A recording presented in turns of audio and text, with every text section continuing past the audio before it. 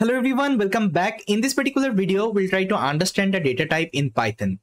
So as I already told you, inside Python, we are having so many data types, okay, like string, integer, boolean, complex, and so on, right?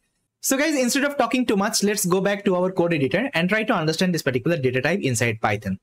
So here, first of all, let me write down the agenda name. So if you want to write something, let's say if you want to write some title and the topic name, what you can do. So if you just hover on the cell, okay, you will see one text option. Just click on the text. You will get a text cell here. Now here you can write something. Let's say you can write, this is a Python data type.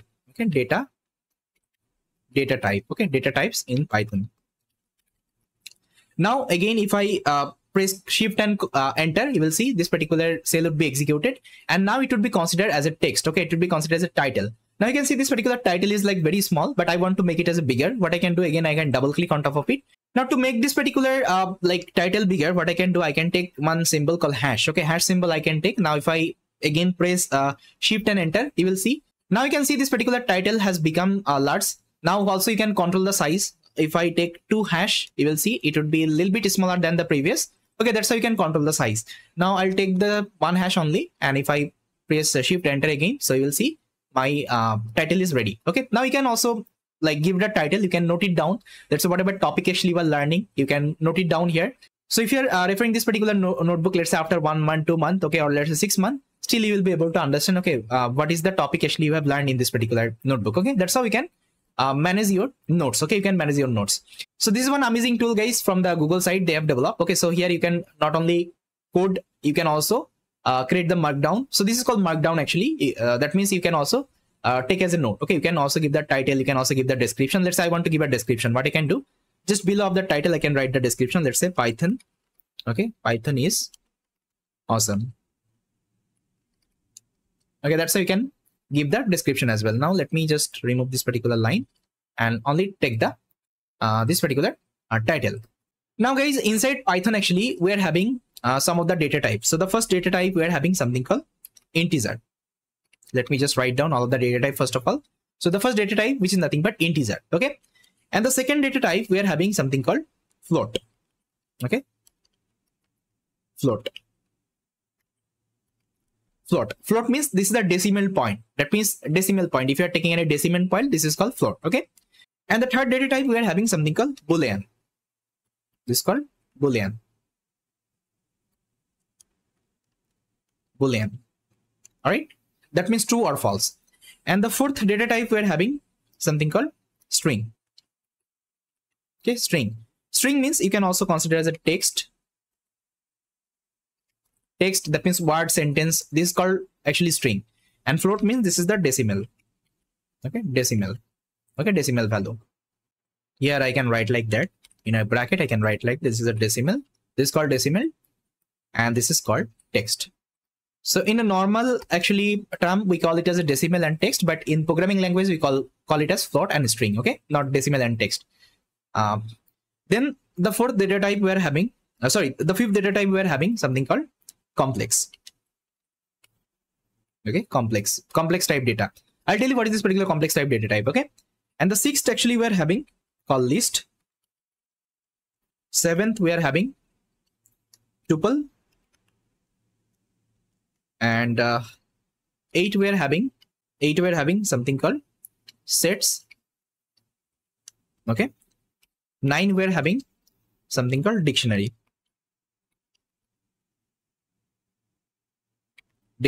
Okay, yes, so these are the actually 9 data type available inside Python. I'll be discussing each and everything one by one. So see here, after actually 6, that means list, tuple, sets, dictionary. This is not only data type, this is also called a data structure inside Python. Okay, I'll tell you this particular data structure in detail. I'll be discussing like list in detail, tuple in detail, sets in detail, and dictionary in detail. Okay, no need to worry. But these are the actually major data type inside Python. You will get like integer, float, boolean, string, and complex. Now let me just save this particular description. Now let's first of all try to understand this particular integer type data.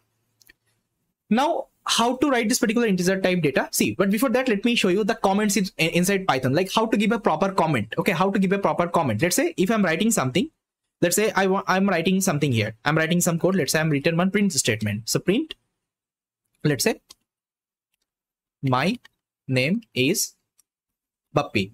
So this is a print statement I have written. Okay. Now let's say if I want to comment, okay, if I want to make a comment, let's say if I want to pin a comment. So what I can do here, so that later on I can understand, okay, this is a print function, that's how we have written. Okay. So for this, I can use this particular hash symbol. Okay. And here I can write, this is a comment. This is a comment. This print function print a sentence. Okay, sentence. Now see, this particular line would be considered as a comment. That means this won't be executed. Let's say if I execute my program, see, only my name is Bappy is printing. Okay, this particular sentence is not getting printed. This is getting ignored. This is getting ignored by the Python interpreter, because Python is an interpreted language. So every time it will read line by line. It will read line by line. So whenever it will come in this particular line, by seeing this particular hash symbol, it will automatically consider this is a comment. This is a comment inside Python. Okay, this is a comment inside Python. Okay, so this is called actually single line comment. This is called single line comment. Now there is another comment actually will get called multi-line comment. Okay, let's say you want to comment, let's say you want to comment, but it is not possible in one line. Okay, you need multiple line. That time you can do multi-line comment. So how to do the multi-line comment? For this, you have to use this particular six double quotation. Okay, so 3 on top and 3 below. Okay. Now inside that you can write any kinds of comment. Let's say this is a multi-line comment. Okay, this is a multi-line comment. Comment.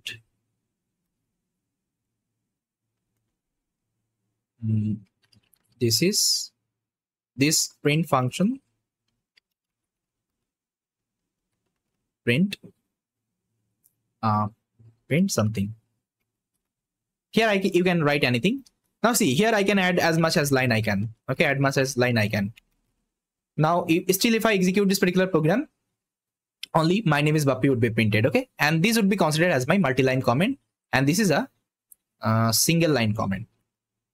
Okay, single line comment. Okay, so that's how actually you can do the comment inside Python programming. Okay, so this is what I just wanted to tell you, because now I need the comment actually. That's why I just told you, okay, how to write the comment inside Python programming. Now let's say first of all, I'll be discussing about integers. So first of all, let me comment. So this is a integer discussion we are doing. Okay, so this is an integer discussion we are doing. Now, what is integer number inside Python? The number actually we use, and it doesn't have any decimal point. Okay, this is called integer number. Let's say whatever number actually we are having, let's say 1, 2, 3, 4, 5, 6, 7, 8, so on. Okay, this would be considered as my integer number. Okay, let's say if I just write print, let's say 3. So this 3 is an integer number. It's an integer type data type. Okay, it's an integer data type. Okay, it's an integer data type. In Python, whenever I'm talking about data type, it is a integer data type because it doesn't have any decimal point. It doesn't have any decimal point. Okay, so if you don't have any decimal point, if you're writing any kinds of number, okay, which is a, let's say without decimal point, this would be considered as an integer number. Okay, it would be also considered as a like bigger number as well. Let's say you can also write bigger integer, let's say 100. I mean, I don't know what is the number, but again, it would be considered as a integer number because again, it doesn't have any decimal point. Okay, so any kinds of number you are writing, so it will be considered as an integer number, right? Now, there is another data type I told you, which is nothing but this particular floating. That means decimal one. So let me just write float. Okay, float. Okay, float data type. So what is float data type? Any kinds of decimal number you are writing, let's say 2.5. 2.5. Okay, 2.5. So this is nothing but my floating number. Okay, this is nothing but my floating data type. Now you can also check. You can also check whether it's a floating data type, whether it's an integer data type. Let's say you don't know. Okay, you want to make sure whether it's an integer data type or whether it's a floating data type. You can still do it. So inside Python, there is a pre-built function. Okay, inside Python, there is a pre-built function called type. So type is a function inside Python. So with the help of type function, actually, what you can do, you can detect whether this particular number is a floating number, whether this particular number is a integer number. Okay, now see here I can write, let's say the number I have given 3. Okay, so 3, if I just pass 3 here, so it would be considered as an integer. You can see this is an integer. It has detected automatically this particular number is an integer. Okay, as I told you, this is an integer number. Now let's say I will give this particular number the next floating number. Let's say it is 2.5. to 0.5. Okay, now if I execute, see, it's a floating number. That's how we can detect the data type. You can detect the data type of any number, right? Now the next data type we are having, I told you, called Boolean. Okay, Boolean. So what is Boolean data type? So if I'm writing any kinds of true and false statement, let's say true, in Python, you have to give true like that. Okay, Python is a case sensitive language, guys. Okay, case sensitive language.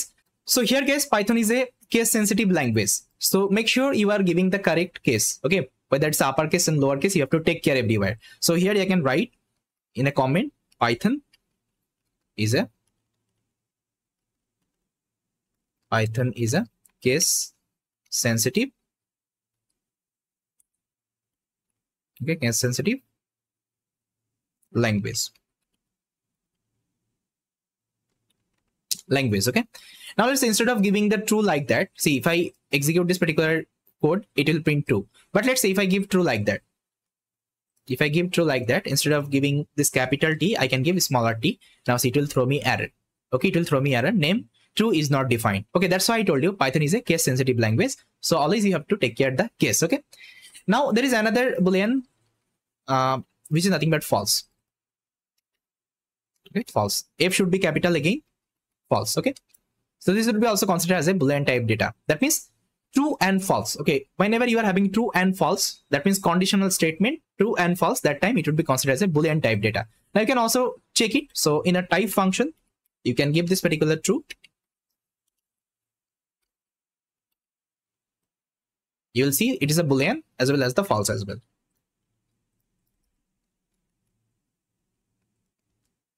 It's a Boolean type data. Okay, I hope this part is clear.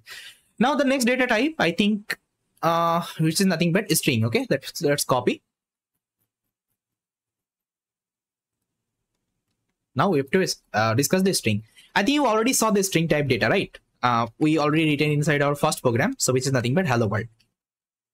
So this is called string type data. Okay, because we are writing in a double quotation or in a single quotation. Okay, so this is called string type data. Now I can test it. So what I can do, I can give inside type this particular hello world. See, this is the string type data, str. That means it's a string type data, right? Now the next data type, we have something called complex. I think in your school days you have learned the complex number, guys. I think you know that what is complex number, right? So this is actually called complex type data. Okay, inside Python. So if I want to show you one complex data, so here I can write 5 plus, let's say 7 j. So this is one complex type data. See, this is a complex type data. You can see the complex number. So this was available inside mathematics. Okay, in mathematics, I think you learned this particular complex number and all. Okay, you can see the entire discussion of the complex number. Okay, see, this is the complex number. Okay, so that's how actually, if you're writing anything, so this would be considered as a complex number. Okay, complex type data inside Python, right? Now you can also detect it. So I can give inside the type function, and if I copy this particular data type, and if I give it here, execute, you'll see it's a complex type data. Okay, inside Python. Now the next thing I think we're having list, tuple, sets, and dictionary. Okay, now let's first of all understand the list. So here I can comment list. Okay, list. Now how to define the list type data inside Python? So inside print, I can write like that. So you have to take one bracket. You have to take this particular square bracket. Inside that, if I'm writing some couple of number, let's say if I'm writing some list of the number, let's say 1 to 3. Okay, so this is called actually list type data inside Python, because here it's not a single number, it's a list of the number. Okay, that is why it's called list. Now you can also detect. So I can copy this particular number and I can give inside the type function. See, it's a list type data type. Okay, inside Python. Now there is another data type. So this is the brother of actually list. We call it as a tuple. Okay, tuple. So how to write the tuple? The same thing, only I just need to change the bracket. So instead of taking this particular square bracket, I have to take this particular parenthesis. That means the first bracket. I have to take the first bracket. Okay, so this would be considered as my tuple. See, again, it's a list of the number, but again, we're using the first bracket. Now you can ask me why we're taking this particular square bracket, why we're taking this particular first bracket, and why it is calling as list and tuple. Okay, there is a dedicated session on it, guys. No need to worry. We'll be discussing each and everything in detail. Okay, this is also called data structure in Python. Okay, data structure means how it can store the data in efficient way. Okay, in a storage. This is called data structure in Python. So we'll have a dedicated video on this particular topic. No need to worry. As of now, just try to consider each is a data type inside Python. Okay, so these are the data type are available inside Python. Okay, now the next thing, which is nothing but my sets. Okay, sets. Now how to define the sets, guys? So to define the sets, only you just need to change the bracket again. Now you have to take this particular bracket. You have to take this particular bracket. Okay, this particular bracket. Okay, this particular bracket. Now if you use this particular bracket, it will be considered as a set. See, now you can also detect. Okay, I think I haven't detected the tuple. So what I can do, I can copy this particular line and I can give it inside type function. So it would be considered as my tuple. Okay, now I can also detect this particular set. I can give inside type. See, it is nothing but my set. Okay, set data type. Now the last one, I think it was dictionary. Okay, it was dictionary. Yeah, it was dictionary. Okay, so how to mention the dictionary data type? So it's just a key value pair. So let's say print.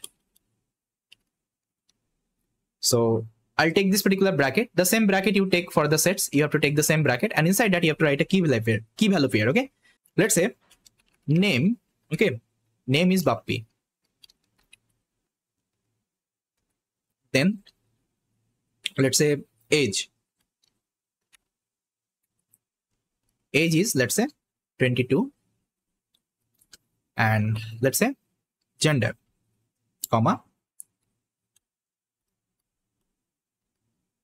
gender. I think you can see it's a kinds of dictionary. Okay, it's a kinds of dictionary we are implementing, right? In a dictionary also we are having this particular format. So here you can see name is the key, Bappy is the value. Again, age is the key, 22 is the value. Gender is the key, male is the value. That means it is storing the data as a key value pair. This is called dictionary data type inside Python. Okay, we'll be more discussing about this particular dictionary. No need to worry. Okay, there are so many examples we'll be giving. As of now, let's consider this is a dictionary type data. Now, if I print it, it will be also printing name, age, gender. Okay, now you can also detect. So what I can do, I can copy this particular data and I can give inside type function.